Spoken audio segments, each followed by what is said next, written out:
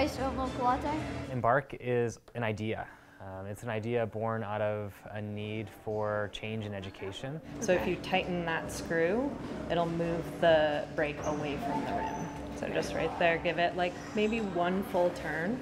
You know, to be more specific, Embark is a micro school embedded within two small businesses, Pinwheel Coffee and Framework Cycles. And what we need to do is measure it, biggest chainring to biggest cog, and then we're gonna add a link. We think about education just very differently. Our education centers on the learners, but it also centers on this idea that learning needs to be contextualized, embedded, and really owned by students. And so we kind of throw out a lot of the paradigms of what education should be or has been, and we think really about what could education look like. I just feel like I learned better in this situation. I don't think at the beginning of this year I thought I needed to be at a traditional school, sitting down at a computer, listening to a teacher talk all day.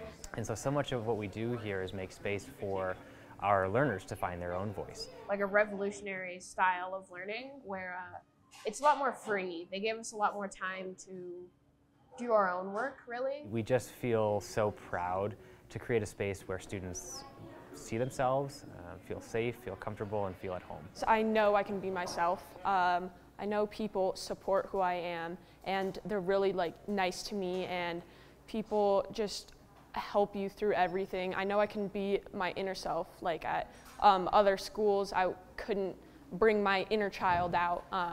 But now I know that Embark, I can. I do think the name Embark is so significant, not because they hadn't been embarking on a journey. They've been on a journey all along, but really we know that something magical happens during these adolescent ages, and that is they're embarking on the rest of their life. I guess what we've been using is real world learning. So Embark is a micro middle school. We are a middle school with traditional grades 6th, 7th, and 8th.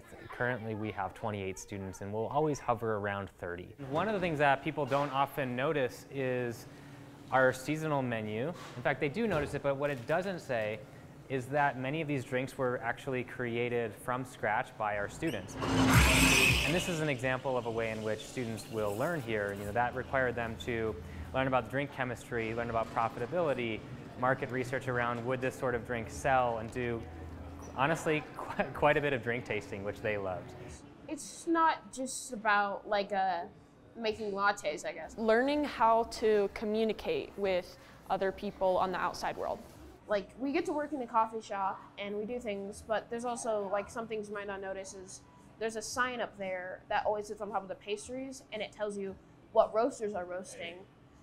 Some of the kids from Embark, including me, picked out one of those roasters. We went through a 6-week process where we picked out a roaster for Embark, for Pinwheel. Nitro cold brew. You know, use our traditional educator skill set and mindset around those standards, but to apply it in a novel way where the students can really understand, well, this is the purpose for the research-based essay, this is the purpose for that algebraic equation, versus, okay, I did this algebraic equation 7 times, so I guess I have it mastered now.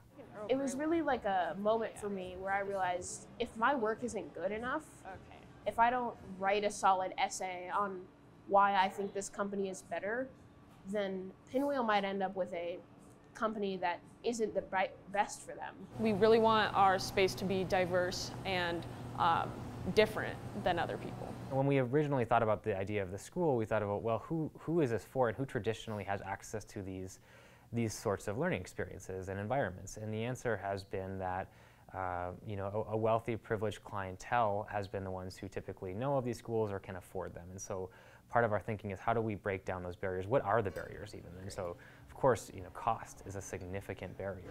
Cool, is that it? We are intentionally tuition free to live our values of equity and anti-bias, anti-racism. Nitro cold brew, caramel. You know, and we often talk about what's the end point. Well, we don't actually know. You know, nobody knows, but we know that we're helping them to launch their journeys.